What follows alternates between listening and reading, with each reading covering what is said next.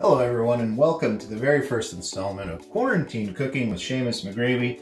Today we're going to be making Seamus's famous chip dip. This is quarantine cooking, so the first thing you want to do, get some wipes, wipe everything down. These are Purell. It says they kill 99.99% of most common germs, which probably means they're useless against the corona, but we're doing our best here. Next thing you're going to need, 3 ingredients, really simple recipe today. Mayonnaise, sour cream, Worcestershire sauce. First thing you're gonna need is a cutting board and a big fucking knife. Take your completely full container of sour cream. You need 1 whole container of sour cream. We'll have the ingredient list at the end of this video. Get rid of the lid, you don't need that. And you're gonna take a big bowl. Knife is gonna work dull side, so you don't, not to damage the sour cream. Then you're gonna put 1 whole container of sour cream in the big bowl using the big fucking knife. We can get rid of that now, we don't need it anymore. Next thing you're gonna wanna scoop any excess that the big fucking knife was not able to get and discard. Next ingredient, mayonnaise. Best foods is, it's the best there is, right? So don't waste your time with anything else. You're going to want to use this mostly clean scooper, or get a different scooper. I find that these, it's called a spoonula, works great. You know, if you don't have a spoonula, you're probably going to end up with mayonnaise all over your wrist, but what can you do? 1 cup of mayonnaise, set our sour cream to the side. 1 whole cup of the best mayonnaise you can find. There you go, look at that. If only we had a real cameraman, we could do a close-up on that. Oh yeah. Oh yeah. Keep it clean. Get lots of mayonnaise. It's about all the mayonnaise I have. I'm gonna have to... we're gonna have just about 1 cup of mayonnaise to go in the cup.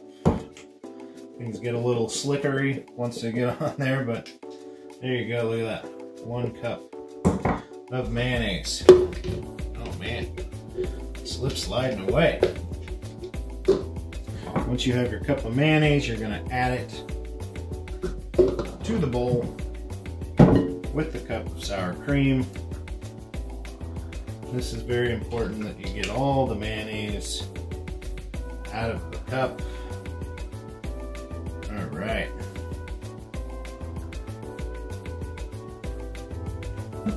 Discard those.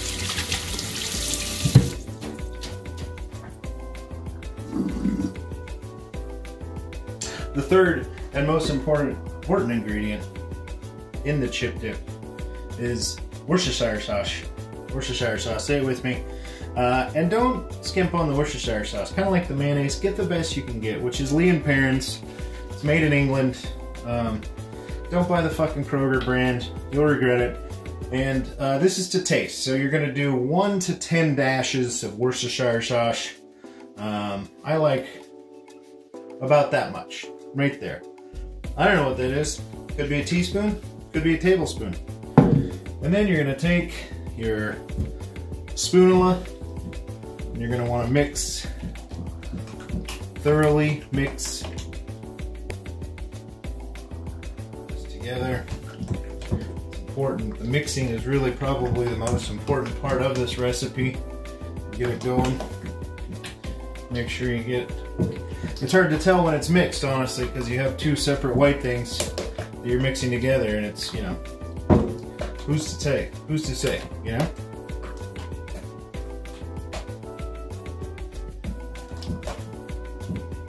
And that's probably good and mixed. Set our spoonula to the side. And you know, the best part about Seamus's chip dip is that it is 100% keto friendly. So, you know, depending on what you got going on, I know that I'm on keto right now, so the best I can do is I got some delicious Max barbecue pork rinds, or chicharrones, as they call them where I'm from. And those will go good with your chip dip. It's still technically a chip. Stuff a little bit on there. Enjoy.